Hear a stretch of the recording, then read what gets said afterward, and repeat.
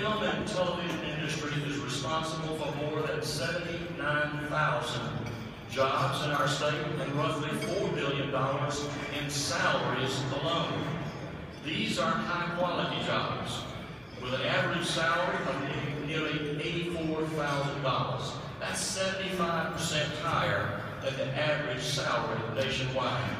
According to the local International Alliance of Theatrical and Stage Employees, Georgia residents on average make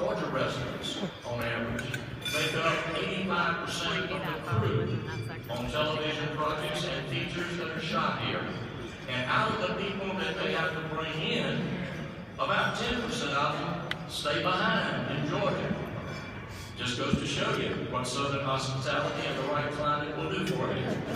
There are nearly 3,000 motion picture and television industry businesses in Georgia, including 1,957 production-related companies, and more than 120 companies have come to Georgia since we first passed our incentives.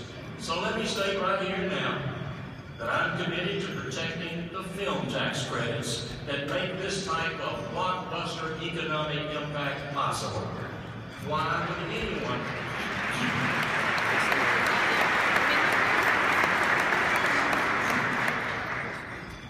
anyone want to change our current system, which would only infringe on an industry that employs thousands of Georgians, brings new businesses to our state regularly, and generates billions of dollars in our statewide economy?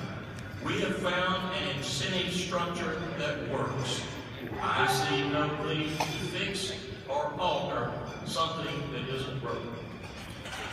On the contrary,